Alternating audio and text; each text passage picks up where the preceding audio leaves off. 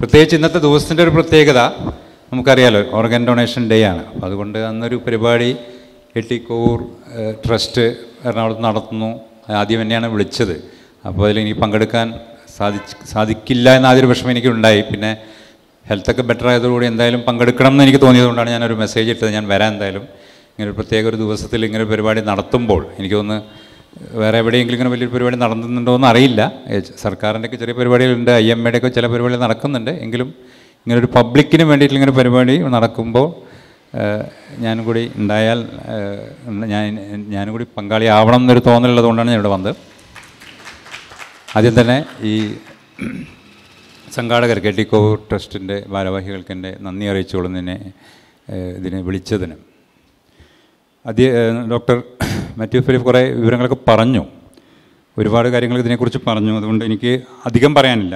ഞാൻ മൃതദേഹദാനത്തിനെക്കുറിച്ചും കുറച്ച് പറയാം എന്ന് വിചാരിച്ചിട്ടുണ്ട്. അതിനെക്കുറിച്ച് ഞാൻ പറയാം. എങ്കിലും ഇന്നത്തെ ആദ്യം അവയവദാനത്തിനെക്കുറിച്ച് തന്നെ സംസാരിക്കണം. നമുക്കറിയാം, കേരളം എല്ലാ കാര്യത്തിലും, പ്രത്യേകിച്ച് ഹെൽത്ത് സെക്ടറിൽ പല കാര്യത്തിലും നമ്പർ 1 ആണ്. നമുക്കറിയാം, നമ്മളിപ്പോഴും അഭിമാനത്തോട് പറയും അല്ലേ. എന്ത് health parameters, infant mortality rate ആണെങ്കിലും, ബർത്ത് റേറ്റ് ആണെങ്കിലും, അതുപോലെ മറ്റേണൽ മോർട്ടാലിറ്റി റേറ്റ് ആണെങ്കിലും, ഒരുവിധം എല്ലാ കാര്യത്തിലും ഇങ്ങനെയുള്ള പബ്ലിക് ഹെൽത്ത് ആയിട്ടുള്ള ഇങ്ങനത്തെ സ്റ്റാറ്റിസ്റ്റിക്സ് ഒക്കെ എടുത്ത് നോക്കുമ്പോൾ കേരളം ഇപ്പോഴും നമ്പർ 1 ആണ്.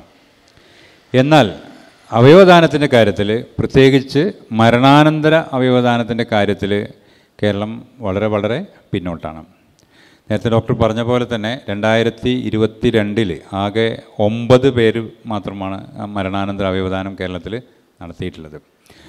അപ്പോൾ അതിൻ്റെ ആ വ്യത്യാസം നമുക്ക് കാര്യമായിട്ട് മനസ്സിലാവും. മറ്റ് സംസ്ഥാനങ്ങളൊക്കെ എടുക്കുമ്പോൾ ഇപ്പോൾ സത്യത്തിൽ എനിക്ക് തോന്നുന്നു നമ്പർ 1 തെലുങ്കാനയാണെന്ന് പറയുന്നു. തെലുങ്കാനയും തമിഴ്നാടും, ഇത് രണ്ടുമാണ് എൻ്റെ ഡാറ്റ ഞാൻ പറയാം. അതായത് സംസ്ഥാനങ്ങൾ വെച്ച് താരതമ്യം ചെയ്യുമ്പോൾ 2022 കാര്യം പറയുന്നത് 194 പേര് ഡൊണേറ്റ് ചെയ്തിട്ടുണ്ട് തെലുങ്കാനയിൽ. തമിഴ്നാട്ടിൽ 150 ചില്ലാണ്, 156. കേരളത്തിൽ 9. അപ്പോൾ കേരളം നമ്പർ 1 അല്ല, കേരളം ഗുജറാത്തിനേക്കാളും പിന്നിലാണ്. ഗുജറാത്ത് എനിക്ക് തോന്നുന്നത് ഗുജറാത്ത് നമ്പർ 4 ആണ്, മഹാരാഷ്ട്ര നമ്പർ 5 ആണ്. ഞാൻ മരണാനന്തര അവയവദാനത്തിനെ കുറിച്ചാണ് പറയുന്നത്. അപ്പോൾ കേരളം ഇത്ര പിന്നോട്ട് പോകാനുള്ള പ്രധാന കാരണം ഇതിനെതിരെയുള്ള, മരണാനന്തര അവയവദാനത്തിനെതിരെയുള്ള കുപ്രചരണങ്ങളാണ്. അതുപോലെ തന്നെ എന്തും ഏതും വിശ്വസിക്കാൻ ഉള്ള നമ്മുടെ ഒരു ത്വര. ഞാൻ പലപ്പോഴും പറയുന്ന ആളുകളൊക്കെ ബുദ്ധി ഓഫ് ചെയ്ത് നടക്കുന്ന ആളുകളാണ് പലപ്പോഴും. ഇവിടെ ഒരു സ്വിച്ച് ഉണ്ടെങ്കിൽ അത് ഓഫ് ചെയ്തിട്ട് ആരെന്ത് പറയുന്നതും വിശ്വസിക്കുകയും അതിനൊരു യാതൊരു ലോജിക്കും യുക്തിയൊന്നും ഇല്ലാത്ത കാര്യങ്ങൾ വിശ്വസിച്ചുകൊണ്ട് ഓരോന്ന് അഭിപ്രായ പ്രകടനം നടത്തുന്ന ഒരു സിറ്റുവേഷൻ ഉള്ളത് കൊണ്ടാണ് ഇത്രയധികം നമ്മൾ ഈ മേഖലയിൽ ഇത്രയധികം പിന്നോട്ടടിക്കാൻ കാരണം. നേരത്തെ പറഞ്ഞ പോലെ ജോസഫ് സിനിമയും മറ്റേ ഒരു ഡോക്ടർ ഗണപതിയും അങ്ങനെയുള്ള മാധ്യമങ്ങളും എല്ലാം ഇതിന് കാരണങ്ങളാണ്. അതുപോലെ നമ്മുടെ സമൂഹത്തിലെ ഈ കോൺസ്പിറസി തിയറിയോടുള്ള ഇഷ്ടവും എല്ലാം ഇതിൽ ഒരു കാരണങ്ങളാണ്. എല്ലാവരെയും അവിശ്വാസത്തോടു കൂടി നോക്കുകയും എല്ലാത്തിലും ഒരു കുനിഷ്ടും കുഴപ്പങ്ങളും മാത്രം കാണുകയും ചെയ്യുന്നൊരു മനോഭാവം ഉണ്ടാകുമ്പോഴാണ് ഇങ്ങനെ വരുന്നത്. അത് തീരെ യുക്തിസഹമല്ലാത്ത കാര്യങ്ങളാണ് ഇത് പലപ്പോഴും ആളുകൾ വിശ്വസിക്കുന്നത്. എന്നാൽ അതേസമയം ഞാൻ പറഞ്ഞു, മരണാനന്തര അവയവദാനം എങ്ങനെയാണെങ്കിൽ ലിവിങ് ഡോണറിൻ്റെ കാര്യത്തിൽ കേരളം നമ്പർ 3 ആണ്. Number 1 ഡൽഹിയാണ്, number 2 Tamil Nadu, Kerala number 3. ഇത് 2022. അപ്പോൾ ഇവിടെ അവയവങ്ങൾ ആവശ്യമുള്ളവർ ഇഷ്ടം പോലെ ഉണ്ട്. അവയവങ്ങൾ ആവശ്യമില്ലാഞ്ഞിട്ടല്ല, അതിനുള്ള സൗകര്യങ്ങളുള്ള ആശുപത്രികൾ ഇഷ്ടം പോലെ ഉണ്ട്. ഇപ്പോൾ വല്ല മധ്യപ്രദേശിലോ ബീഹാറിലോ ഒക്കെ അവയവദാനങ്ങൾ നടക്കുന്നില്ല, ഞാൻ സൗകര്യമുള്ള ആശുപത്രി ഇല്ലാത്തതുകൊണ്ടാണ്. അപ്പോൾ സൗകര്യമുള്ള ആശുപത്രികൾ ഇഷ്ടം പോലെയുണ്ട്, ആവശ്യക്കാർ ഇഷ്ടം പോലെയുണ്ട്. പക്ഷേ ഈ അൾട്രോയിസ്റ്റിക്കായിട്ട് മറ്റുള്ളവർ നമ്മൾ യാതൊന്നും പ്രതീക്ഷിക്കാതെ മറ്റുള്ളവർക്ക് ഒരു ദാനം ചെയ്യുന്ന ആ നല്ലൊരു കാര്യം ചെയ്യാൻ ആരും ഇല്ല എന്നുള്ള സങ്കടകരമായ അവസ്ഥയാണ് കേരളത്തിലുള്ളത്. ലിവിങ് ഡോണർ നമുക്കറിയാം, ഡോക്ടർ പറഞ്ഞു, സത്യം പറഞ്ഞ ലിവിങ് ഡോണർ എത്രയും കുറയാണ് ഏറ്റവും നല്ലത്. ലിവിങ് ഡോണർ എത്രത്തോളം ഉണ്ടാകുമ്പോൾ അത്രയും പ്രശ്നങ്ങൾ ഉണ്ടാവാൻ സാധ്യതയുണ്ട്. ലിവിങ് ഡോണർ കുറയുകയും ഈ ഡിസീസ്ഡ് ഡോണേഴ്സ് കൂടുകയും ചെയ്യുന്നതാണ് ഒരു പരിഷ്കൃത സമൂഹത്തിൻ്റെ ലക്ഷണം എന്ന് വേണമെങ്കിൽ പറയാം. ഉദാഹരണത്തിന് ഇപ്പോൾ ഏറ്റവും അധികം അവയവദാനങ്ങൾ നടക്കുന്ന, അല്ലെങ്കിൽ പെർ മില്യൺ വെച്ച് നോക്കുമ്പോൾ ഏറ്റവും അധികം അവയവദാനങ്ങൾ നടക്കുന്ന 2 രാജ്യങ്ങൾ, ഒന്ന് USA ആണ്, 2 സ്പെയിനാണ്. USA-യിലും സ്പെയിനിലും അവയവദാനങ്ങൾ നടക്കുന്ന കൂടുതലും മരണാനന്തര അവയവദാനങ്ങളാണ്. എന്നാൽ ഇന്ത്യയിൽ, കേരളത്തിൽ മാത്രമല്ല, കേരളത്തിൽ വളരെ ശുഷ്കമാണ് മരണാനന്തര അവയവദാനം. ഇന്ത്യയുടെ മൊത്തം കണക്കെടുക്കുമ്പോൾ തന്നെ ഒരു മൊത്തം കണക്ക് നോക്കുമ്പോൾ ആകെ ട്രാൻസ്പ്ലാന്റ് ഇന്ത്യയിൽ 2022 നടന്നത് 16,041. 16,041 13,338 ലിവിങ് ഡോണർ ട്രാൻസ്പ്ലാന്റാണ്. 85% ലിവിങ് ഡോണറാണ്. 15% താഴെ, അതിലും താഴെയാണ്. അത്രേ ഈ മരണാനന്തര അവയവദാനങ്ങളുള്ളൂ. പ്രശ്നങ്ങൾ വരാവുന്നത് നേരത്തെ ഡോക്ടർ പറഞ്ഞ പോലെ തന്നെ ഈ കച്ചവടവും മാഫിയോ ഒക്കെ കളിക്കാവുന്ന ഒരു പ്രധാന സ്ഥലം ലിവിങ് ഡോണർ ഇതിലാണ്. ഇന്ത്യയെപ്പോലത്തെ വളരെയധികം ഡിസ്പാരിറ്റി ഉള്ള സാമൂഹ്യ അസമത്വം വളരെയധികമുള്ള, ഇപ്പോൾ കേരളത്തിൽ സാമൂഹ്യ അസമത്വം കുറവാണ്, ശരിയാണ്. എന്നാൽ മറ്റ് സംസ്ഥാനങ്ങൾ എടുക്കുമ്പോൾ സാമൂഹ്യ അസമത്വം വളരെയധികമുള്ള സംസ്ഥാനങ്ങളും പോപ്പുലേഷനാണ് നമ്മുടെ.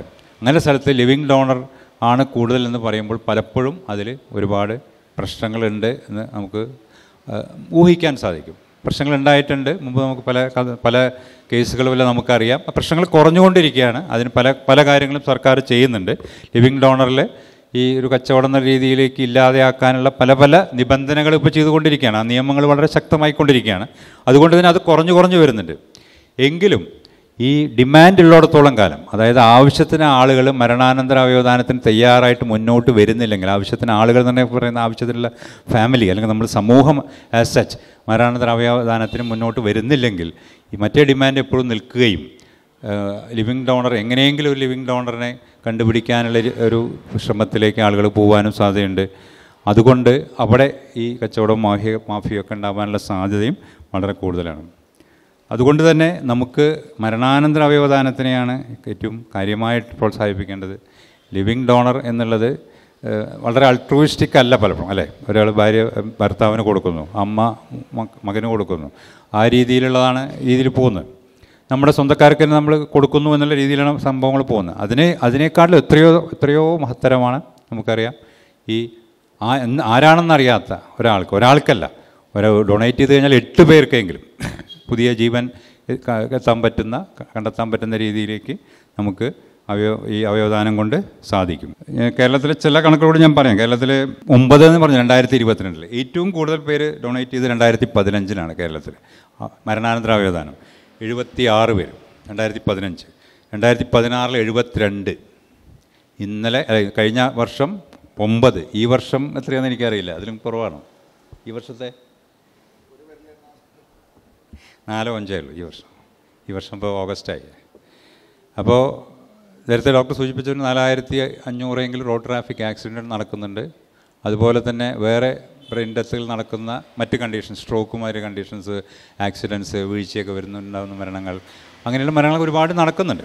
എന്നാൽ ഈ ഒരു ആളുകൾക്ക്, ഡോക്ടർ സമൂഹത്തിന്, ആശുപത്രി സമൂഹത്തിനൊക്കെ തന്നെ ഇത് പുറത്ത് ആളോട് പറയാൻ തന്നെ ഒരു പേടി എന്ന രീതിയിലേക്കാണ് പലപ്പോഴും ചർച്ച മുന്നോട്ട് പോകുന്നത്. ഓർഗൻ ട്രാൻസ്പ്ലാന്റേഷന് നിങ്ങൾ വില്ലിംഗ് ആണോ എന്ന് ചോദിക്കാനുള്ള ധൈര്യം പലപ്പോഴും ആശുപത്രിയിൽ ജോലി ചെയ്യുന്ന അല്ലെങ്കിൽ അങ്ങനെയുള്ള രീതിയിൽ ജോലി ചെയ്യുന്ന ആളുകൾക്ക് ഇല്ലാത്തൊരു സിറ്റുവേഷനാണ് വരുന്നത്. ശരിക്കും അങ്ങനെയല്ല വേണ്ടത്. ശരിക്കും പറഞ്ഞാൽ ഇങ്ങനൊരു സംഭവം ഉണ്ടാവുമ്പോൾ ആ സമൂഹമാണ്, അല്ലെങ്കിൽ ആ ബന്ധുക്കൾ, ആ കുടുംബത്തിലെ ആളുകളാണ് പറയേണ്ടത്. നമുക്ക് ഏതായാലും ജീവിക്കാനുള്ള സാധ്യത തീരെ ഇല്ലാത്ത ബ്രെയിൻ ഡെഡായിട്ടുള്ള ഒരാൾക്ക് ഈ അവയവങ്ങൾക്ക് ആർക്കെങ്കിലും ഗുണം ചെയ്യാൻ പറ്റുമെങ്കിൽ ചെയ്യണം എന്ന് പറയുന്ന രീതിയിലേക്ക് സമൂഹത്തിനെ വളർത്തുക ആയിരിക്കണം നമ്മുടെ പ്രവർത്തനം കൊണ്ട് നമ്മൾ ചെയ്യേണ്ടത്. അതിനു വേണ്ടിയിട്ടാണ് നമ്മൾ ഇതുപോലെയുള്ള ചില ക്ലാസ്സുകൾ ചെയ്യുന്നത്. ഇതിലെ ലിവിങ് വേഴ്സസ് മറ്റേ ഡോണർ എന്ന് പറയുമ്പോൾ മെച്ചപ്പെട്ട കണക്ക്, ഇപ്പോൾ കേരളം വളരെ മോശമാണ് ഞാൻ പറയുമ്പോൾ, കുറച്ചുകൂടി മെച്ചപ്പെട്ട തെലുങ്കാന ആയാലും മഹാരാഷ്ട്ര, കർണാടക, ഇവിടെയൊക്കെ തന്നെ ശതമാന കണക്ക് നോക്കുമ്പോൾ ആ റേഷ്യോ കുറച്ച് ബെറ്ററാണ്. ലിവിങ് ഡോണർ തന്നെയാണ് ഏറ്റവും കൂടുതൽ. ഇന്ത്യയിലൊക്കെ ലിവിങ് ഡോണറിനെയാണ് ഏറ്റവും കൂടുതൽ.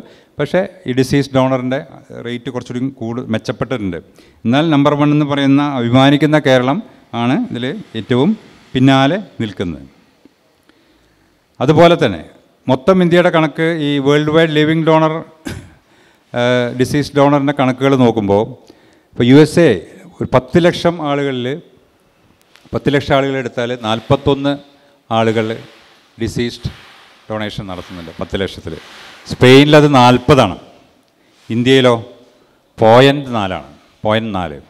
കേരളത്തിൽ 0.2 താഴെയാണ്. 10 ലക്ഷത്തിൽ എത്ര ഡിസീസ് ഡോണർ ഉണ്ട് എന്നുള്ളതാണ് കണക്ക്. എന്നാൽ ലിവിങ് ഡോണർ എടുക്കുമ്പോൾ 10 ലക്ഷത്തിൽ USA 55,260 ആണെങ്കിൽ ഇന്ത്യയിൽ അത് 760. 10 ലക്ഷത്തിൽ 760 ലിവിങ് ഡോണർ എന്നാണ് കണക്കുകൾ കാണിക്കുന്നത്. അപ്പോൾ ലിവിങ് ഡോണർ അഗെയിൻ മുന്നോട്ട് നിൽക്കുന്നു, മറ്റേ ഡിസീസ് ഡോണർ വളരെ കുറഞ്ഞിരിക്കുന്നു. ഡിസീസ് ഡോണർ കൂടുകയും ലിവിങ് ഡോണർ കുറയുകയും ചെയ്യുന്ന രാജ്യങ്ങൾ, ഡിസീസ് ഡോണർ അതായത് മരണാനന്തര അവയവദാനം കൂടുകയും ലിവിങ് ഡോണർ വളരെ കുറയുകയും ചെയ്യുന്ന രാജ്യങ്ങൾ ഏതൊക്കെയാണ് നമുക്ക് നോക്കിയാൽ അറിയാം. കുറച്ച് രാജ്യങ്ങളുടെ പേര് പറയാം. നമ്പർ 1 ആയിട്ടൊന്ന് Spain, USA, Portugal, Belgium, check republic, Slovenia, Belarus, Italy, Austria, Croatia, UK, ഒരുവിധമെല്ലാം European രാജ്യങ്ങളും USA ആണ്. ഈ രാജ്യങ്ങളിലാണ് മരണാനന്തര അവയവദാനം കൂടുതലും, ലിവിങ് ഡോണർ വളരെ താരതമ്യേന കമ്പാരിസണിൽ വളരെ കുറവും. അപ്പോൾ എന്തുകൊണ്ടാണ് കേരളത്തിൽ അല്ലെങ്കിൽ വിശിഷ്യ ഇന്ത്യയിൽ ഇത്ര പ്രശ്നങ്ങൾ വരുന്നത്? ഇന്ത്യയിൽ നമുക്കൊരു കാര്യം പറയാം. നമുക്കറിയാം ബ്രെയിൻ ഡെത്ത് എന്നുള്ള സംഭവത്തിന് അത് കണ്ടുപിടിക്കുക പറഞ്ഞാൽ ഹൃദയം നിലച്ചിട്ടില്ല, ശ്വാസകോശത്തിനെ വെന്റിലേറ്റർ സംവിധാനം വഴി നമ്മൾ സപ്പോർട്ട് ചെയ്യുന്നു. എന്നാൽ ബ്രെയിൻ സ്റ്റെം റിഫ്ലക്സുകൾ, നമ്മുടെ ബ്രെയിൻ സ്റ്റെം എന്ന് പറയുമ്പോൾ അതിന് മസ്തിഷ്ക കാണ്ഡം എന്നൊക്കെ പറയും. മസ്തിഷ്ക കാണ്ഡത്തിൻ്റെ പ്രവർത്തനങ്ങളെല്ലാം നിലച്ചു എന്ന് നമ്മൾ കുറേ റിഫ്ലക്സുകൾ നോക്കിയിട്ട് മനസ്സിലാക്കുകയും ചെയ്യുന്ന ഒരു സിറ്റുവേഷനെയാണ് ബ്രെയിൻ ഡെത്ത് അല്ലെങ്കിൽ ബ്രെയിൻ സ്റ്റെം ഡെത്ത് എന്ന് പറയുന്നത്. ആ രീതിയിൽ ഏതാനും മണിക്കൂറുകൾ ഏതാനും ദിവസങ്ങൾ മെയിൻറ്റെയിൻ ചെയ്യണമെങ്കിൽ തന്നെ കുറച്ച് ഹൈടെക് ആയിട്ടുള്ള ആശുപത്രികളിൽ സാധിക്കുകയുള്ളൂ. അപ്പോൾ അതുകൊണ്ട് ഒരു പ്രൈമറി ഹെൽത്ത് സെൻ്ററിൽ ഒരു പേഷ്യൻ്റ് റോഡ് ട്രാഫിക് ആക്സിഡൻ്റ് ആയിട്ട് വന്നു കഴിഞ്ഞാൽ വെന്റിലേറ്റർ സൗകര്യം അധികം ഉണ്ടാവില്ല. അടുത്ത സ്ഥലത്തേക്ക് ട്രാൻസ്പോർട്ട് ചെയ്യുമ്പോഴേക്കും മോസ്റ്റ് പ്രോബബ്ലി വെന്റിലേറ്റർ സൗകര്യം ഇല്ലാത്തതുകൊണ്ട് വെറുതെ ഓക്സിജൻ മാത്രം വെച്ചിട്ട് മുന്നോട്ട് പോകുമ്പോൾ മറ്റേ വലിയ ആശുപത്രിയിൽ എത്തുമ്പോഴേക്കും ആ മരണം സംഭവിച്ചു കഴിയും. ശരിക്കുള്ള മരണം, അതായത് ഹാർട്ടിന് കൂടി നിൽക്കും, റെസ്പിറേഷൻ നിൽക്കും, പൂർണ്ണമായിട്ടുള്ള ഡെത്തായി മാറും. കാർഡിയാക് ഡെത്ത് എന്ന് വേണമെങ്കിൽ പറയാം. അപ്പോൾ ബ്രെയിൻ ഡെത്ത് എന്നുള്ളത് നമുക്ക് കുറച്ചുകൂടി സൗകര്യമുള്ള സംവിധാനങ്ങൾ ചുറ്റുവട്ടത്തും ഉണ്ടെങ്കിൽ മാത്രമേ നമുക്ക് ആ ഒരു ഏരിയയിൽ നമുക്ക് എത്തിക്കാൻ പറ്റുള്ളൂ. അത് പറഞ്ഞാൽ ഹാർട്ടിനും ശ്വാസകോശത്തിനും നമുക്ക് സപ്പോർട്ട് കൊടുക്കാൻ പറ്റുന്നുണ്ട് കുറച്ച് നേരം. ബ്രെയിൻ റിവൈവ് ചെയ്യാൻ ശ്രമിക്കുന്നു ബ്രെയിൻ റിവൈവ് ആവുന്നില്ല. ബ്രെയിൻ സ്റ്റെം റിഫ്ലക്സുകളെല്ലാം നമ്മൾ 2-3 പ്രാവശ്യം നോക്കുന്നു. എല്ലാ റിഫ്ലക്സുകളിലും നെഗറ്റീവാണ്. ബ്രെയിനിൽ യാതൊരു ജീവൻ്റെ ചലനങ്ങളൊന്നും ഇല്ല. അങ്ങനെ സിറ്റുവേഷനാണ് ബ്രെയിൻ ഡെത്ത് എന്ന് നമ്മൾ പറയുന്നത്. ഇന്നത്തെ നിയമങ്ങളനുസരിച്ച് 2012 ശേഷമുള്ള നിയമങ്ങളനുസരിച്ച് 4 ഡോക്ടർമാരാണ് ഇത് സർട്ടിഫൈ ചെയ്യേണ്ടത്. അങ്ങനെ 4 ഡോക്ടർമാരിൽ ആരും ഈ ട്രാൻസ്പ്ലാന്റ് ടീമിൻ്റെ ആളുകളല്ല. അത് അവിടുത്തെ ഒരു ന്യൂറോ സർജൻ, ന്യൂറോളജിസ്റ്റ്, ആ ഹോസ്പിറ്റലിലെ സൂപ്രണ്ട് ആയിട്ടുള്ള ഒരാൾ, അതുപോലെ തന്നെ ഒരു ഗവൺമെൻറ് നിയോഗിക്കുന്ന ഗവൺമെൻറ് അപ്രൂവൽ അതോറിറ്റിയിലെ വേറൊരു ഡോക്ടറാണ്. ഇവരെല്ലാവരും കൂടിയിട്ട് 4 പേരാണ് നോക്കേണ്ടത്. പലതരം റിഫ്ലക്സുകൾ നോക്കിയിട്ടാണ്, അതുപോലെ തന്നെ അപ്നിയ ടെസ്റ്റ് നിങ്ങൾ കേട്ടിട്ടുണ്ടാവും. അപ്നിയ ടെസ്റ്റും എല്ലാം നോക്കിയിട്ടാണ് നമുക്ക് ഒരാൾ ബ്രെയിൻ ഡെഡ് ആണോ എന്ന് തീരുമാനിക്കേണ്ടത്. ആ ടെസ്റ്റുകളൊക്കെ തന്നെ ഇപ്പോൾ വീഡിയോ വഴി അത് സൂക്ഷിച്ച് വെക്കണം. അത് ടെസ്റ്റ് ചെയ്തൊക്കെ തന്നെ വീഡിയോഗ്രാഫിൽ ഉണ്ടായിരിക്കണം. അപ്പോൾ നമ്മൾ യൂഷ്വലി ചെയ്യുന്ന cough reflux, gag reflux, cornea reflux, caloric test, dolls I movement, apnoea test, ഈ ടെസ്റ്റുകളാണ് നമ്മൾ സാധാരണ ബ്രെയിൻ സ്റ്റെം ഡെഡ് ആയോ അല്ലേ എന്ന് തീരുമാനിക്കാൻ വേണ്ടിയിട്ടില്ല. അപ്പോൾ അതിൽ ഏതെങ്കിലും ഒന്ന് ഡെഡ് അല്ലെങ്കിൽ ബ്രെയിൻ ഡെഡ് അല്ല, will go on trying to revive it. സാധാരണ നിങ്ങൾ പലപ്പോഴും കേട്ടിട്ടുള്ളത്, എനിക്ക് തോന്നി നമ്മളെ ഇതിനെതിരെ പറയുന്ന ആളുകളൊക്കെ പറയുന്ന ഒരു സംഭവം, ബ്രെയിൻ ഡെഡ് എന്ന് ഡിക്ലെയർ ചെയ്യുന്നതിന് മുമ്പ് തന്നെ ഇവരുടെ എന്തൊക്കെയോ ബ്ലഡ് ടെസ്റ്റ് ചെയ്തു, ഇവരോട് ചോദിച്ചു എന്നൊക്കെയുള്ളതാണ്. ഇപ്പോൾ ബ്രെയിൻ ഡെഡ് എന്ന് ഡിക്ലെയർ ചെയ്യുന്ന ഒരു പ്രോസസ്സാണ്, സമയം എടുക്കുന്നതാണ്. 6 മണിക്കൂർ 2 പ്രാവശ്യം അല്ലെങ്കിൽ 12 മണിക്കൂർ 2 പ്രാവശ്യം എന്നുള്ള പല ഗൈഡ് ലൈൻസ് പ്രകാരവും ഡിഫറെൻ്റ് ആണ്. എന്തോ ആയിക്കോട്ടെ, 2-3 പ്രാവശ്യം എങ്കിലും ഈ റിഫ്ലക്സുകളെല്ലാം നോക്കണം. ഒരു പ്രാവശ്യം റിഫ്ലക്സുകളൊക്കെ നോക്കിയാൽ ബ്രെയിൻ ഡെഡ് എന്ന് അപ്പോൾ പറയില്ല. പക്ഷേ ബ്രെയിൻ ഡെഡ് ആവാനാണ് സാധ്യത. നമുക്ക് ഒരു പ്രാവശ്യം കൂടി നോക്കാം. അപ്പോൾ അതിൻ്റെ ഇടയിൽ ഈ വ്യക്തിയുടെ, ഈ ബ്രെയിൻ ഡെഡ് ആയിട്ടുള്ള ആളുടെ കുടുംബത്തിനോട് എനിക്ക് കൗൺസിലേഴ്സ് സംസാരിക്കും. നിങ്ങൾക്ക് അങ്ങനെ ഒരു വില്ലിങ്നെസ് ഉണ്ടോ? 6 മണിക്കൂർ കഴിഞ്ഞാൽ വീണ്ടും ടെസ്റ്റ് ചെയ്യും, അത് കഴിഞ്ഞാൽ വീണ്ടും ഒരു പ്രാവശ്യം കൂടി ടെസ്റ്റ് ചെയ്യും. അപ്പോഴും റിഫ്ലക്സുകളൊന്നും ഇല്ലെങ്കിൽ will consider as brain dead. ഇങ്ങനെയുള്ള ആൾ പിന്നെ ഒരിക്കലും സർവൈവ് ചെയ്യാൻ യാതൊരു സാധ്യതയില്ല. വെന്റിലേറ്റർ സപ്പോർട്ടും ഹാർട്ടിന് എല്ലാവിധ സപ്പോർട്ടും കൊടുത്താൽ ഏതാനും ദിവസങ്ങൾ ചിലപ്പോൾ നിൽക്കാം, അത്രേ ഉള്ളൂ. അപ്പോൾ അങ്ങനെ ഒരു സിറ്റുവേഷനിൽ നിങ്ങൾ റെഡിയാണോ അല്ലേ എന്നുള്ള ചോദ്യം. അപ്പോൾ ബ്രെയിൻ ഡെത്ത് ഡിക്ലെയർ ചെയ്യുന്നത് 12 hours കഴിഞ്ഞിട്ടാണ്. അപ്പോൾ അതിനു മുമ്പ് തന്നെ ചോദിക്കും. വില്ലിങ്നെസ് കാണിച്ചാൽ ബ്ലഡ് ടെസ്റ്റുകൾ ചെയ്യും. അത് അതിനു മുമ്പ് തന്നെ ചെയ്യും. അത് ചെയ്യുന്നതിൽ എന്താ തെറ്റ്? അതെന്തോ ഭയങ്കര പാതകമാണെന്നുള്ള രീതിയിലാണ് ആളുകൾ പലപ്പോഴും പറയുന്നത്. അങ്ങനെയാണ് ചെയ്യുന്നതെന്ന് തോന്നുന്നു അല്ലേ? ചെയ്യും. അത് നമുക്ക് എന്താ വെച്ചാൽ ഇത് സമയം വളരെ കുറവാണ്. നമുക്ക് വളരെ കുറച്ച് സമയങ്ങൾ കൊണ്ട് തന്നെ ഏതാനും മണിക്കൂറുകൾ കൊണ്ട് തന്നെ ഇത് കാർഡിയാക് ഡെത്തിലേക്ക് പോകാനാണ് സാധ്യത. ഹൃദയം നിശ്ചലമാവും, സിസ്റ്റോളിലേക്ക് പോകും. പിന്നെ ഇങ്ങനത്തെ അവയവങ്ങൾ എടുക്കാൻ പറ്റില്ല. അപ്പോൾ ഒരു മരണാനന്തര അവയവദാനം വഴി ഒരു 8 പേർക്കെങ്കിലും ജീവൻ കൊടുക്കാൻ പറ്റുന്നൊരവസരമാണ്. ആ അവസരം എങ്ങനെ നമുക്ക് ഉപയോഗിക്കാം എന്നുള്ളതാണ് മൊത്തം നമ്മുടെ സമൂഹം ചെയ്യേണ്ട ഒരു കാര്യം. അപ്പോൾ അതിൻ്റെ ഒരു ഭാഗമായിട്ടാണ് അങ്ങനെ ചെയ്യുന്നത്. അപ്പോൾ അതിലാണ് പലപ്പോഴും ഇങ്ങനെയുള്ള തെറ്റിദ്ധാരണകളും സംശയങ്ങളും വരുന്നത്. അതുപോലെ തന്നെ ആർക്ക് കൊടുക്കുന്നു എന്നെല്ലാം ഇപ്പോൾ വളരെ സുതാര്യമാണ്. നിങ്ങൾക്കറിയാം, Kerala network four organ sharing എന്നുള്ള ഒരു വെബ്സൈറ്റ് ഉണ്ട്. വളരെ സുതാര്യമായിട്ട് അവിടെ ഇതിലെ കണക്കുകളൊക്കെ നമുക്കറിയാം. അതിന് ഓരോത്തിനും ഓരോ പ്രയോറിറ്റി ഉണ്ട്. അതിൻ്റെ ഡീറ്റെയിൽസ് ഞാൻ പോകുന്നില്ല. അത് ഗവൺമെൻറ്റിൻ്റെ അതിനായിട്ടുള്ള ഗവൺമെൻറ്റിൻ്റെ ചില ഉദ്യോഗസ്ഥന്മാരും എല്ലാവരും കൂടി ഇരുന്നിട്ട് വെച്ചിട്ടുള്ളൊരു പ്രയോറിറ്റിയാണ്. ആ പ്രയോറിറ്റി വഴി മാത്രമേ ഓരോരുത്തർ ഓർഗാൻ കൊടുക്കാൻ സാധിക്കുകയുള്ളൂ. അപ്പോൾ അതിൽ വേറൊരു പ്രശ്നങ്ങളുമില്ല. ഇപ്പോൾ ലിസ്റ്റിന് സ്വീകർത്താവ് ആരൊക്കെയാണ് നിശ്ചയിക്കുന്നത് സർക്കാർ ഓൺലൈൻ ലിസ്റ്റ് പ്രസിദ്ധീകരിക്കുന്ന പ്രയോറിറ്റി പ്രകാരമാണ്. ഇതിന് അനേകം ക്രൈറ്റീരിയകളുണ്ട്. ഡൈനാമിക്കായി ഓൺലൈൻ മുൻഗണനാ ലിസ്റ്റ് ഏത് നിമിഷവും മാറാം. മുൻഗണനാ ലിസ്റ്റ് മാറും. ഇത് നിങ്ങൾ PSC ലിസ്റ്റ് മാതിരിയല്ല, മനസ്സിലായില്ലേ? ഡൈനാമിക്കാണ്. ചിലപ്പോൾ ഒരാളുടെ പ്രയോറിറ്റി ഹയ്യർ ആവും. എന്നുവെച്ചാൽ അയാളുടെ സ്ഥിതി വളരെ പെട്ടെന്ന് മോശമായാൽ അയാൾക്ക് പെട്ടെന്ന് കിട്ടിയ അയാളുടെ ബെനിഫിറ്റ് കൂടുമെങ്കിൽ ആ പ്രയോറിറ്റി ഹയ്യർ ആവും. അങ്ങനെയുള്ള മാറ്റങ്ങളൊക്കെ വരാം. പക്ഷേ ആ ലിസ്റ്റിന് വെളിയിലുള്ള ഒരാൾക്ക് അവയവം മാറ്റിവെക്കാനോ മറിച്ചു കൊടുക്കാനോ സാധിക്കില്ല. ഇവരെല്ലാം ലിസ്റ്റിലുണ്ടാവും. പ്രയോറിറ്റിയിൽ വേരിയേഷൻസ് വന്നുകൊണ്ടിരിക്കും. 3 അവയവങ്ങൾക്ക് മാത്രമായിരിക്കും നീക്കം ചെയ്യുന്ന ആശുപത്രിക്ക് പ്രയോറിറ്റി കിട്ടുന്നത്. സാധാരണ 8 അവയവങ്ങൾ നമുക്ക് എടുക്കാൻ പറ്റുമെങ്കിൽ ഡിപ്പെൻസ് ഓൺ അപ്പോഴത്തെ സിറ്റുവേഷൻ അനുസരിച്ച്.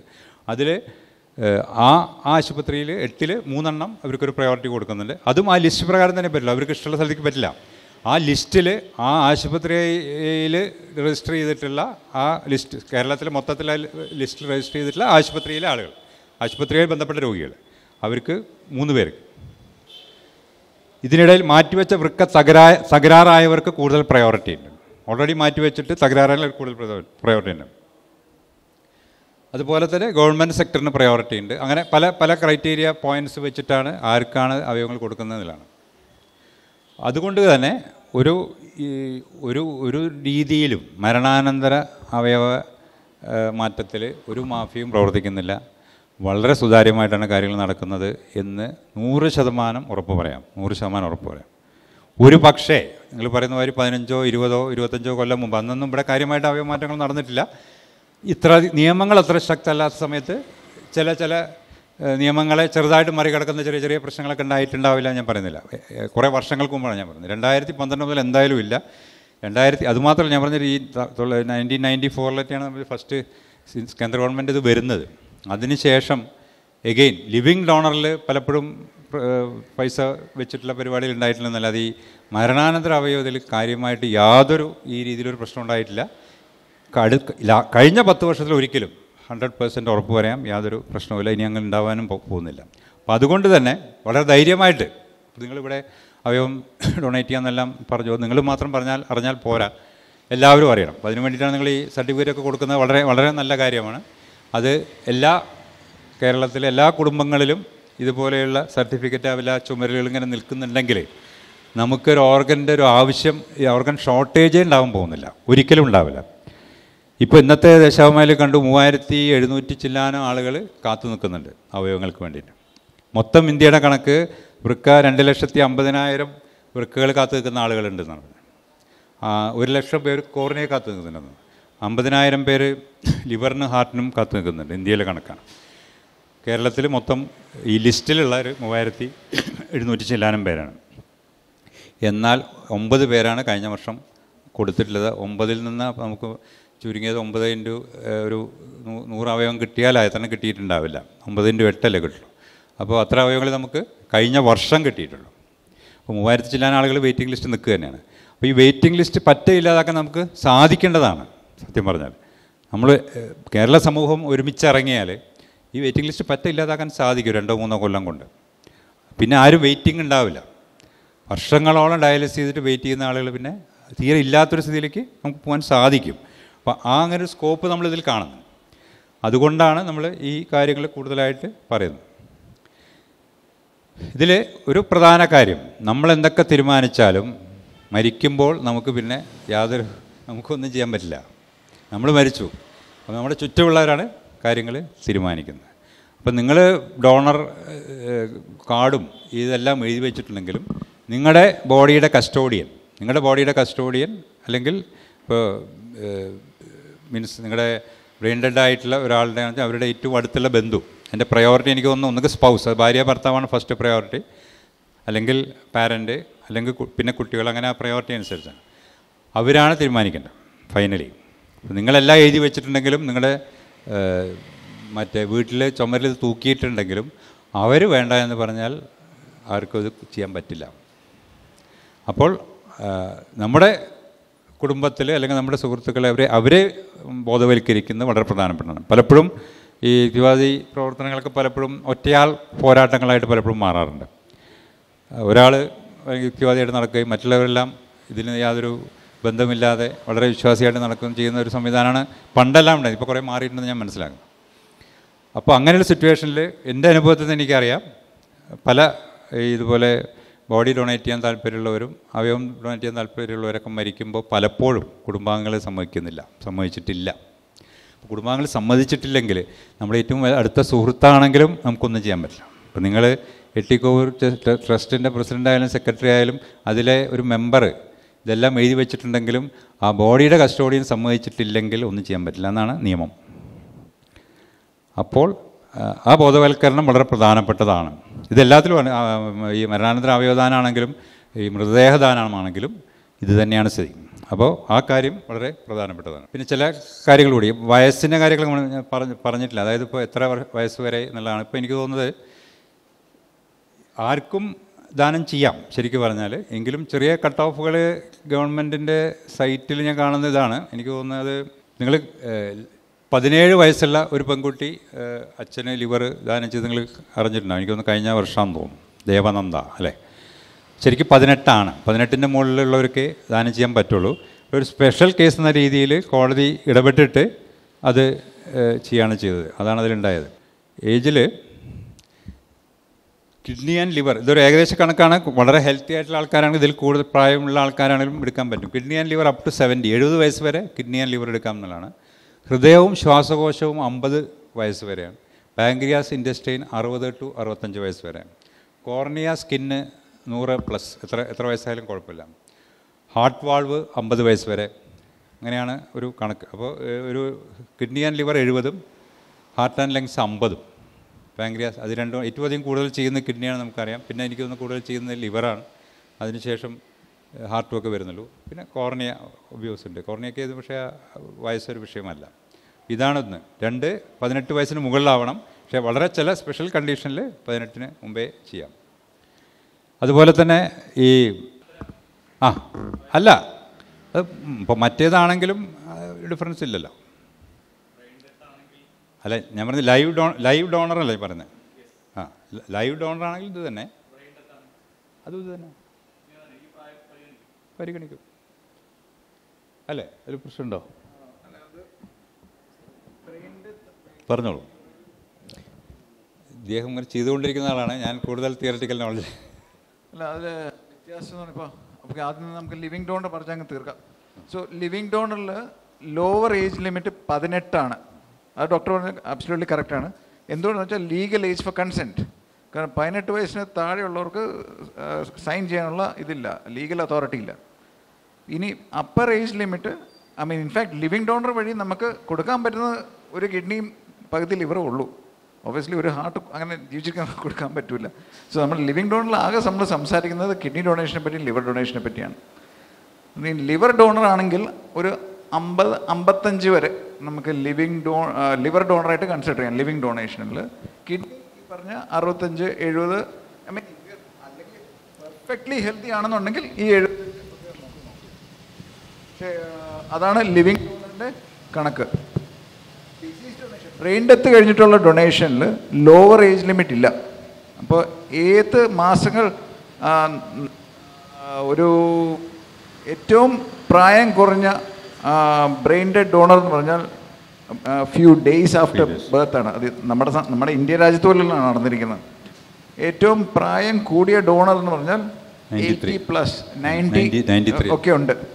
പക്ഷേ നമ്മളൊരു 90 വയസ്സായി നമ്മൾ മരിക്കുമ്പോൾ, ബ്രെയിൻ ഡെത്തായിട്ട് മരിക്കുമ്പോൾ, ക്ലിയർലി നമ്മുടെ ഓർഗൻസിന് ഏതാണ് ഹെൽത്തി അനുസരിച്ചാണ് ഏത് ഓർഗൻസാണ് നമുക്ക് ഡൊണേറ്റ് ചെയ്യാൻ പറ്റുമെന്ന് തീരുമാനിക്കുന്നത്.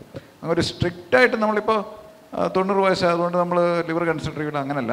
ഇപ്പോൾ നമ്മൾ 90 വയസ്സായി ലിവർ പെർഫെക്റ്റ്ലി ഹെൽത്തി ആണെന്നുണ്ടെങ്കിൽ നമുക്ക് ലിവർ ഡൊണേറ്റ് ചെയ്യാം.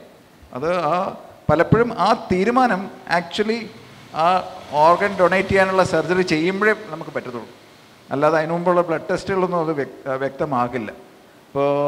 അപ്പോൾ മരണാനന്തര അവയവദാനത്തിൽ ചോദിച്ചാൽ താഴെ ലിമിറ്റോ അപ്പർ ലിമിറ്റോ ഇല്ല. ഡെഡ് ബോഡി ദാനത്തിനെ കൂടി പറയാം. അതിനുള്ള ആക്ടിൻ്റെ പേര് അനാറ്റമി ആക്ട് എന്നുള്ളൊരു സംഭവമാണ്. അനാറ്റമി ആക്ട് അത് എല്ലാ സംസ്ഥാനങ്ങളിലും സെപ്പറേറ്റ് ആയിട്ട് ആക്ട് ഉണ്ട്. 1957 ഫസ്റ്റ് കേരളം ഉണ്ടായ ഉടനെ തന്നെ ഒരു ആക്ട് വന്നിട്ടുണ്ടായിരുന്നു. അതിൽ കുറച്ച് അമെൻമെൻറ്റ്സ് ഒക്കെ വന്നിട്ടുണ്ട്. അതിലും പക്ഷേ ഈ ഒരു വിഷയമുണ്ട്. അതായത് ആൾ എന്തൊക്കെ എഴുതി വെച്ചാലും കസ്റ്റോഡിയൻ ഓഫ് ദ ബോഡിയാണ് ഫസ്റ്റ് തീരുമാനിക്കുന്നത്. അതിൻ്റെ ഞാൻ വായിച്ചു തരാം. അതായത് taking possession of dead bodies with the prior consent of deceased person. If any person either in writing at any time or orally in the presence of 2 or more persons during his last illness has expressed an unequivocal request that his body be used for the purpose of conducting anatomical examination and dissection. ഇപ്പോൾ നമ്മൾ കൊടുക്കുന്ന ഈ certificate ഒക്കെ മാതിരി അങ്ങനെ കൊടുത്തിട്ടുണ്ടെങ്കിൽ unless the said party has reason to believe that the request was subsequently withdrawn, report the fact to the fact. ഇങ്ങനെ ഒരാൾ ആവുമ്പോൾ report the fact to the authorized officer and permit the said officer to take possession of the body and hand it out to authority in charge of a teaching medical institution if it is required by that authority എന്നാണ് അതിൽ പറഞ്ഞിരിക്കുന്നത്.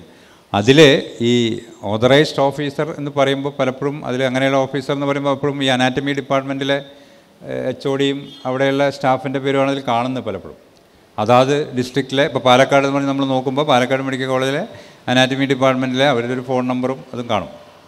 അപ്പോൾ അവിടേക്ക് വിളിച്ചാൽ നിങ്ങൾ കൊണ്ടുവരുമെന്നേ പറയുള്ളൂ. Okay, അവർ ഇവിടെ വന്നെടുക്കുന്ന പരിപാടിയോ സംവിധാനങ്ങളൊന്നുമില്ല, ഇങ്ങോട്ട് കൊണ്ടുവരുമെന്ന് പറയില്ല. എന്നാൽ അതേസമയം surviving spouse or any other near relative of the diseased objects to the body of the disease being so delt വിത്ത്, അങ്ങനെയാണെങ്കിൽ ചെയ്യാൻ പറ്റില്ല എന്ന് പറയുന്നത്. ഇതിൽ ശരിക്കും അതിലേറ്റവും ബോഡിയുടെ കസ്റ്റോഡിയൻ എന്നുള്ള രീതിയിൽ ഫസ്റ്റ് പ്രയോറിറ്റി സ്പൗസിനാണ്, അത് കഴിഞ്ഞാൽ ഐ തിങ്ക് പാരൻസാണ്, അത് കഴിഞ്ഞാൽ കുട്ടികളാണ്. അത് ആ ഓർഡർ അനുസരിച്ച് അതിലേറ്റവും ഇതായിട്ടുള്ള ആളുകൾ ഒബ്ജക്റ്റ് ചെയ്ത് കഴിഞ്ഞാൽ എപ്പോഴും കൊടുക്കാൻ പറ്റില്ല. നമ്മൾ നേത്രദാനം പറഞ്ഞ് മെയിൻലി ഉദ്ദേശിക്കുന്നത് കോർണിയാണ്. അത് മരിച്ചിട്ട് 6 മണിക്കൂർ വരെ ചെയ്യാവുന്നതാണ്. നമ്മൾ വീട്ടിൽ നിന്ന് മരിക്കുകയാണെങ്കിലും ചെയ്യാവുന്നതാണ്. അതിന് ഐ ബാങ്കുകൾ എന്ന് പറഞ്ഞിട്ടുണ്ട്. എല്ലാ ഗവൺമെൻറ്റിൽ എനിക്ക് തോന്നുന്നത് പല സ്ഥലത്തും താലൂക്ക് ലെവലിലുണ്ട്, ഡിസ്ട്രിക്ട് ലെവൽ എന്തായാലും ഐ ബാങ്ക് ഉണ്ട്, പല പ്രൈവറ്റ് ഹോസ്പിറ്റൽസിലും ഉണ്ട്. അവർ വന്നെടുക്കാറുണ്ട്. അത് പാലക്കാട് അങ്ങനെ നടന്നിട്ടുണ്ട്. 6 hours എടുക്കുകയാണ് ബെസ്റ്റ്. കോർണിയാണ് എന്ന് പറയുമ്പോൾ ഫുൾ നേത്രദാനം നമ്മൾ വിചാരിക്കുന്നത് കോർണിയാദാനാണ്. ഓക്കെ, കോർണിയ എന്ന് പറഞ്ഞാൽ ആ കവറിങ് മാത്രമാണ്. നമ്മൾ ഈ ചില പ്രത്യേക അസുഖങ്ങൾക്ക് മാത്രമേ ഗുണം കിട്ടുകയുള്ളൂ. ഈ ഡയബറ്റിക് റെറ്റിനോപ്പതിയോ അതൊക്കെയാണ് നമ്മുടെ ഏറ്റവും അധികം ഇപ്പോൾ കണ്ണിൻ്റെ പ്രശ്നം, ഹൈപ്പർടെൻസീവ് റെറ്റിനോപ്പതി, അതൊക്കെ ബാക്കിലുള്ള റെറ്റിനയുടെ പ്രശ്നമാണല്ലോ. ഇത് കോർണിയയുടെ പ്രശ്നം കൊണ്ടുള്ള ഈ ട്രക്കോമ അതുപോലെയുള്ള അസുഖങ്ങൾക്ക് മാത്രമേ ബെനിഫിറ്റ് കിട്ടുകയുള്ളൂ. ഓക്കെ, അതിൻ്റെ പ്രശ്നം എന്താ വെച്ചാൽ എനിക്ക് തോന്നുന്നത് അതിൻ്റെ എത്രത്തോളം എൻ്റെ ഡിമാൻഡ് ഉണ്ടെന്ന് എനിക്കറിയില്ല. നമ്മൾ കടലാസിൽ കാണുന്ന 1 ലക്ഷത്തിൻ്റെ ഡിമാൻഡൊക്കെ ഉണ്ട് ഇന്ത്യയിലെന്ന് പറയുന്നു. Not very sure about it. അത് പക്ഷേ കീപ്പ് ചെയ്യാം, കോർണിയ കീപ്പ് ചെയ്യാൻ പറ്റും, അതാണ് എൻ്റെ ഒരു ഗുണം. മറ്റ് അവയവങ്ങൾക്ക് കീപ്പ് ചെയ്യാൻ സമയക്രമങ്ങളുണ്ടല്ലോ. 6 മണിക്കൂർ മുതൽ ഒരു 24 മണിക്കൂറിനുള്ളിൽ ഒരുവിധം എല്ലാ അവയവങ്ങളും മാറ്റി വെക്കണം. കോർണിയ കീപ്പ് ചെയ്യാം, ഐ ബാങ്കിൽ കീപ്പ് ചെയ്യാം, വീട്ടിൽ നിന്ന് മരിച്ചാലും എടുക്കാവുന്നതാണ്. പക്ഷെ അതിന് വേണ്ട ആളുകൾ വന്നിട്ട് എടുക്കണം. അത് 6 hours എടുക്കണം എന്നാണ് അതിൻ്റെ കണക്ക്. അത് നടക്കാറുണ്ട്, അത് ചെയ്യാറുണ്ട്. പിന്നെ ഒരു കാര്യം കൂടി പറഞ്ഞിട്ട് അവസാനിപ്പിക്കാം.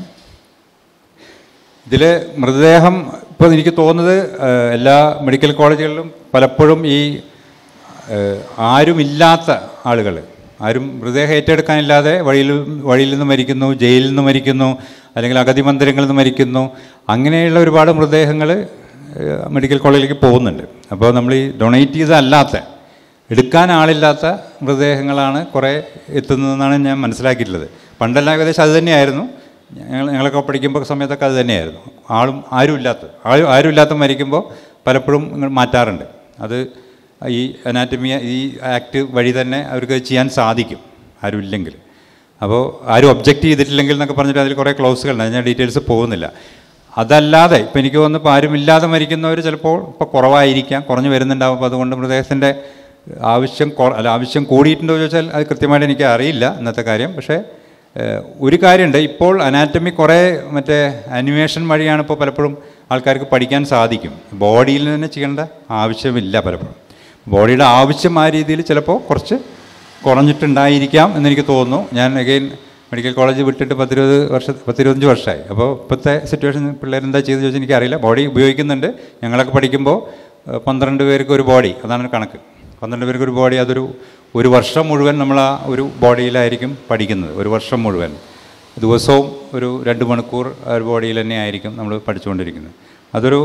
ഇപ്പോഴും ഏകദേശം ആ രീതി തന്നെയാണ്. പക്ഷേ കുറച്ചുകൂടിയും കമ്പ്യൂട്ടറും മറ്റും അന്ന് പിന്നെ നമ്മൾ പഠിക്കുമ്പോൾ ആ സംഭവങ്ങളൊന്നും ഇല്ലാത്തതുകൊണ്ട് ഇപ്പോൾ കുറേ ആനിമേഷൻസ് വഴി അവർക്ക് കുറച്ചും കൂടി കാര്യങ്ങൾ എളുപ്പത്തിൽ പഠിക്കാൻ സാധിക്കുന്നുണ്ട്. അതുകൊണ്ട് ഇത്രയധികം ചിലപ്പോൾ ആവശ്യമില്ലാത്തൊരു സിറ്റുവേഷൻ വന്നിട്ടുണ്ടെന്നാണ് ഞാൻ മനസ്സിലാക്കുന്നത്. ഒരു കാര്യം കൂടി ഞാൻ പറഞ്ഞിട്ട് അവസാനിപ്പിക്കാം. ഈ ഡൊണേഷനിൽ ഞാൻ അവയവദാനത്തിലേക്ക് വീണ്ടും വരുന്നു. ഓപ്റ്റിനും ഓപ്റ്റ് ഔട്ടും 2 പരിപാടിയുണ്ട്. ഓപ്റ്റ് ഔട്ട് എന്ന് പറഞ്ഞാൽ ആദ്യം തന്നെ പ്രസ്യൂം ചെയ്യുകയാണ്, നമ്മുടെ സമൂഹത്തിൽ എല്ലാവരും അവയവം ദാനം ചെയ്യും എന്ന് പ്രസ്യൂം ചെയ്യുന്നു. ഇനി നിങ്ങൾക്ക് ചെയ്യേണ്ട എന്നുണ്ടെങ്കിൽ നിങ്ങൾ എഴുതി ഒപ്പിട്ട് കൊടുക്കണം. ഇതുപോലെയുള്ള സാധനങ്ങൾ നിങ്ങൾ ഇതേമാതിരി മുദ്രപത്രത്തിലോ എന്തെങ്കിലും ഒപ്പിട്ട് കൊടുക്കില്ല, എനിക്ക് അവയവദാനം ചെയ്യേണ്ട. അല്ലെങ്കിൽ നമ്മൾ അങ്ങനെ വിചാരിക്കുന്നു. പല രാജ്യങ്ങളിലും അങ്ങനെയുണ്ട്, കുറേ രാജ്യങ്ങളിലൊക്കെ അങ്ങനെയുണ്ട്. എനിക്ക് തോന്നുന്നു സ്പെയിനിലൊക്കെ അങ്ങനെയാണെന്ന് എൻ്റെ അറിവ്. മറ്റത് അതാണ് opt out. Individuals are assume to B donors unless they register the decision to opt out. മറ്റേത് ഓപ്റ്റിൻ. ഓപ്റ്റിൻ നമ്മുടെ ഇവിടെ ഇപ്പോൾ ഉള്ള മാതിരി തന്നെ നമ്മളിത് ചെയ്യുന്ന ഓപ്റ്റിനാണ്. ഈ ചെയ്ത സർട്ടിഫിക്കറ്റുകളൊക്കെ ഓപ്റ്റിനാണ്. അത് രണ്ടിലും തമ്മിൽ താരതമ്യം ചെയ്യുമ്പോൾ, പല രാജ്യങ്ങൾ തമ്മിൽ താരതമ്യം ചെയ്യുമ്പോൾ നമ്മൾ പ്രതീക്ഷിക്കുന്നത് ഓപ്റ്റ് ഔട്ടിൽ ആയിരിക്കും കൂടുതൽ ഇങ്ങനെ ഡൊണേഷൻസ് നടക്കുന്നതാണ്. പക്ഷെ അങ്ങനെ വലിയ വ്യത്യാസങ്ങൾ കണ്ടിട്ടില്ല എന്നാണ് എനിക്ക് മനസ്സിലാക്കാൻ സാധിച്ചത്. ഇപ്പോൾ USA സ്പെയിനും തമ്മിലുള്ള കമ്പാരിസണാണ് സാധനം പറയാറുള്ളത്. USA നമ്മുടെ നാട്ടിലുള്ള പോലെ തന്നെയാണ്, സ്പെയിനിൽ ഓപ്റ്റ് ഔട്ടാണ്. അപ്പോൾ പക്ഷേ രണ്ടിലും ഏകദേശം ഏറ്റവും അധികം പെർ മില്യൺ ഏറ്റവും അധികം അവയവങ്ങൾ ദാനം ചെയ്യുന്നതും ഏറ്റവും അധികം ഡിസീസ് ഡോണേഴ്സ് ഉള്ള സ്ഥലവും ഈ രണ്ട് രാജ്യങ്ങളാണ്. അപ്പോൾ അതിൽ വലിയൊരു വ്യത്യാസം വന്നിട്ടില്ല. ഇത്രയും പറഞ്ഞുകൊണ്ട് കൺക്ലൂഡ് ചെയ്യുന്നത് ഇങ്ങനെ, നമുക്ക് ഞാൻ നേരത്തെ പറഞ്ഞു, എന്താ പറയുക, ഒരു ആരോഗ്യരംഗത്തൊരു വിപ്ലവം തന്നെ നമുക്ക് നടത്താൻ സാധിക്കുന്ന ഒരു പൊട്ടൻഷ്യൽ സത്യത്തിൽ ഈ സമൂഹത്തിലുണ്ട്. ബിക്കോസ് അത്രയും സാധ്യതകളുണ്ട് നമുക്ക്. ഇത്രയും ഈ ലിവിങ് ഡോണറെ തീരെ ഇല്ലാതെയാക്കുകയും എല്ലാം ഡിസീസ് ഡോണറാക്കുകയും ഈ ഡോണർ ലിസ്റ്റ്, വെയിറ്റിംഗ് ലിസ്റ്റ് തീരെ ഇല്ലാതാക്കുകയും ചെയ്യുന്ന രീതിയിലേക്കുള്ള ഒരു മുന്നോട്ട് പോക്ക് നമുക്ക് സാധിക്കുമെങ്കിൽ അത് ഭയങ്കരമായ ആരോഗ്യരംഗത്ത് ഭയങ്കര വിപ്ലവമായിരിക്കും. ആ ഒരു ലക്ഷ്യത്തിലേക്കാണ് നമ്മൾ പോകേണ്ടത്. അതിനുള്ള പ്രവർത്തനങ്ങളാണ് നമ്മൾ മുന്നോട്ട് വെക്കേണ്ടത് എന്ന് മാത്രം പറഞ്ഞുകൊണ്ട് ഞാൻ അവസാനിപ്പിക്കുന്നു. നന്ദി, നമസ്കാരം.